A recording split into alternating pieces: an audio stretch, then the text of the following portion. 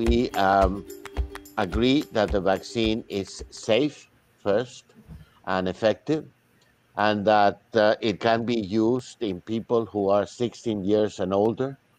And although the group that was tested went up to 65 years of age, we have no reason to believe that this vaccine might not be effective in people older than that age. In the case of the dosage, we have agreed with the company on the data that they presented that you need 2 doses of the vaccine, 21 or 20 days separated, to be able to have a full immune response that would give you a degree of protection against being severely sick or dying from a COVID infection.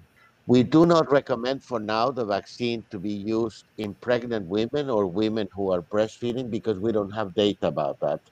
We have insisted with the company, not just Pfizer, but all the companies, that pregnant women and women who are breastfeeding should be included in the clinical trials from the start so that we have data to be able to make recommendations for the use in these groups.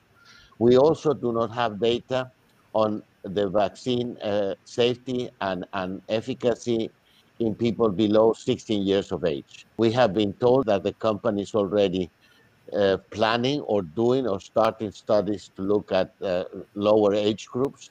And when they come along and we have the information, then we will make the recommendations about the use for these groups.